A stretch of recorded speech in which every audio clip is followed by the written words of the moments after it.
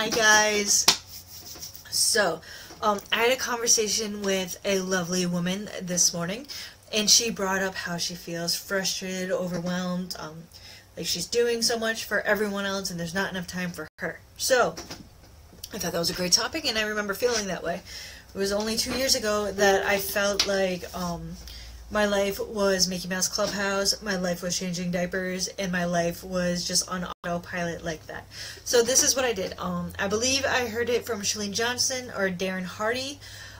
Don't quote me on that. I'm not really entirely sure. But for 7 days, no matter what you want to do, like whatever you need to change in your life, if it's your marriage, if it's money, or food, or fitness, or whatever, no matter what you want to change, track it for 7 days.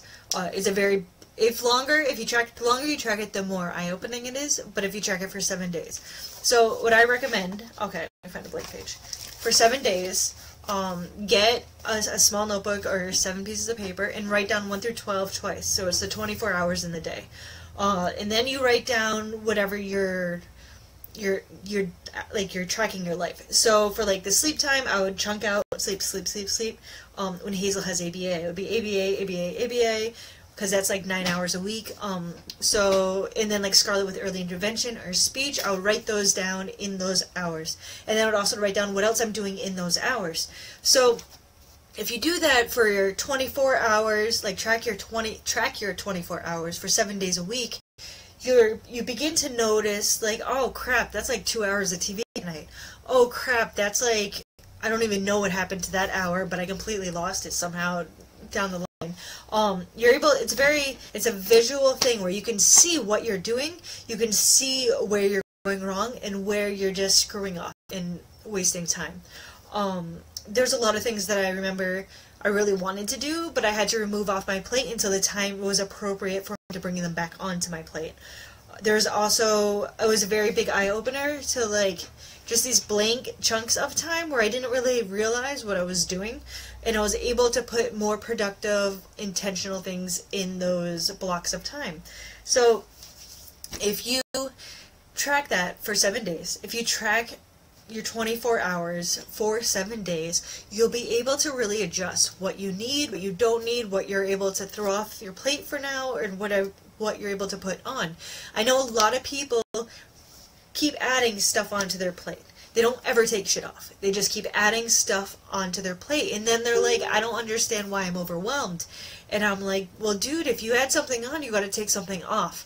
Okay? It doesn't have to be super complicated, but like for me, I like to consider myself an artist, and I had to really remove any craft project I feel the drive to do, and that's why I really turned into my pictures briefly. Like, I just stopped crocheting, I just stopped drawing, but I just pulled out the drawing notebook again because I'm ready to re-enter that into my life because it's been gone for months.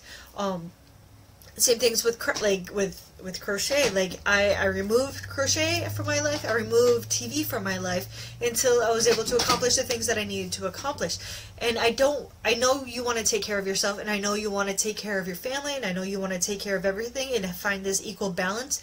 Well, that equal balance isn't going to happen until you acknowledge that there's something wrong, and you acknowledge that you need to adjust it. It was a huge eye-opener. Even with money, like if you track your money for a week, you will be very pissed off at yourself, probably, for where your money is going.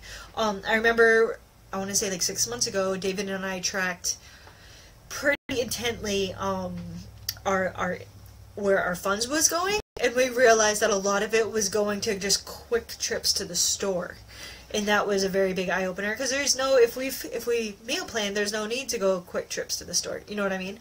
So that was a big money saver, to say the least. But if you feel overwhelmed and you feel frustrated and you don't know how, you see all these people that look like they do it all, just literally 1 through 12, track your 24 hours, write down everything you do all the time. I'll do it with you this week. Check everything that you do, and you'll be able to adjust it accordingly and get rid of the shit that you don't need. Get rid of the stuff that's not moving your life forward. Like TV. I promise you, because I lived it, I get how it is easy to get lost in it, and it's easier to cope the television instead of the shit that's happening in your real life. But it's important to deal with it because you're dealing with these things in your real life for a reason, and you might not be able to see that reason right now, but you might be able to see it in 2 to 6 months from now. So I want you to know that you're worth fighting for, and I want you to not feel so overwhelmed and clustered. So please just track like 3 or 4 days, even if you're like a week. This chick's telling me a week. Track it. Track your 24 hours, and you will see where your time is spent on the news feed. You will see where your time is spent on Facebook. You will see where your time is spent just not doing anything productive like television or whatever. And you can put the things that you want to get done, that you'll get done someday, in those blocks. So I hope that's helpful.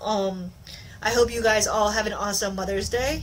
Mother's Day is our daughter's 4th birthday, and we'll be doing certain things, I believe, starting tonight all the way through Sunday. So if I'm MIA, I am sorry. I wish you the best Mother's Day, and cheers. Have a good one, guys.